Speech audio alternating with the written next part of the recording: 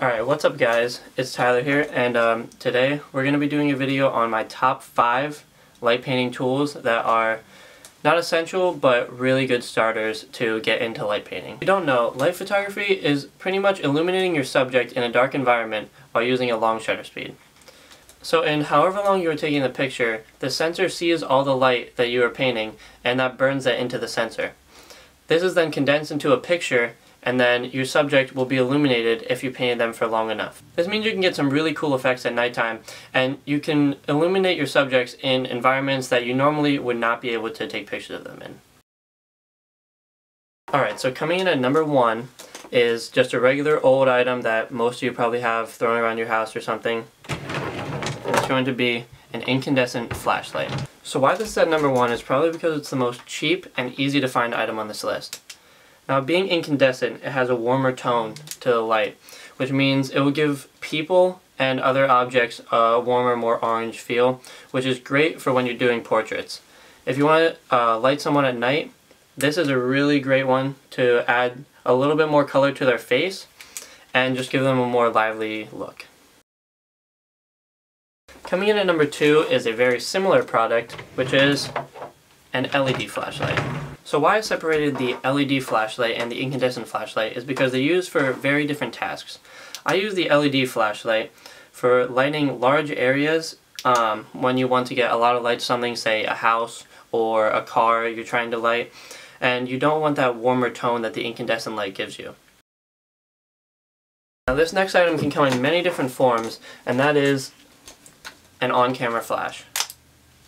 Now, why on-camera flashes are useful is because you can use them to freeze motion. So if you want someone to stand in a position right when you are taking the picture, you can turn on the on-camera flash, have them stand in that position, and then fire it, and that'll freeze them in your light painting, and then you can move around, use some other lights, and make some cool effects with that. On top of on-camera flash, you can also have an off-camera flash, which is pretty much just a more versatile on-camera flash that is brighter and can be manipulated to point different directions or even remotely fired. Now, although the off-camera flash is nice, it is also the most expensive on this list, so if you cannot afford this or cannot get your hands on one, it's not the end of the world, and you can do these tricks with a bunch of other lights. So coming in at number 4 is going to be something might throw you off a little bit, and that's LED finger lights. Now why I love these so much is because they're so inexpensive and perfect for writing words. Now I got this pack of like 40 and it was only $8 on Amazon. They're perfect for writing words and other objects because of the small point where the light comes from. It's almost like writing with a pencil in the air. You can just draw with these, make whatever shapes, and it comes out with nice crisp lines, and they're just super easy and inexpensive to use. Now this last object, at number 5, is going to be an LED light strip of some sort. Now this is one that I made. Now I'm sure a lot of you know about these for either hanging them up in a dorm or just putting them around the house, and they're great for photos. As you can see here, they're super bright, and what I have in here is a PVC pipe that's wet on the inside, and then I spray painted black on the outside, so all the light reflects off the inside, giving a nice smooth light. And then I have this DC battery pack. It holds 8 batteries, and this is just so I can have it wireless. It came with a plug that you can plug into an outlet, so if you're doing something indoors you can use an extension cord. This is just an optional thing so I can use it outside or wherever I want to go. What's great about these is that you can give a colorful look to anything you're light painting, really.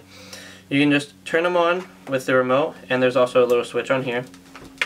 You can change the colors to all these different choices that they have. You can bring down the brightness, bring up the brightness. You can do a lot of stuff with this, and it's just super effective for doing more creative and funky photos that are going to kind of elevate your photography and make them stand out from the rest. So here are just some examples and comparisons of the different tools that I just previously mentioned. So here I'm using the flash and LED finger light technique to freeze my subject and then draw those swirls. Here I'm using the LED finger lights again to make an orb, and then in the next photo I am actually writing on my Instagram handle, and this was all done with the finger lights that were shown in this video. Alright, so here's an example of the LED light compared to the incandescent light. So LED is on the left and incandescent is on the right. And you can see how the incandescent light is much more orange, which will help when you want your subject to stand out from the background more. So the incandescent light would be a great option for that. This next example is just another one to show how the incandescent light makes the subject stand out from the background, which was illuminated by the LED light. Now this next one is a pretty fun one where I use the light bar to create a rainbow on and underneath my car, and it just shows you how creative you can be with these light paintings. This last picture is one of my all-time favorites, and I'm just really proud of this. It is done with a light bar at some random bridge by my house, and again it's just another example of how these tools don't make or break your photography.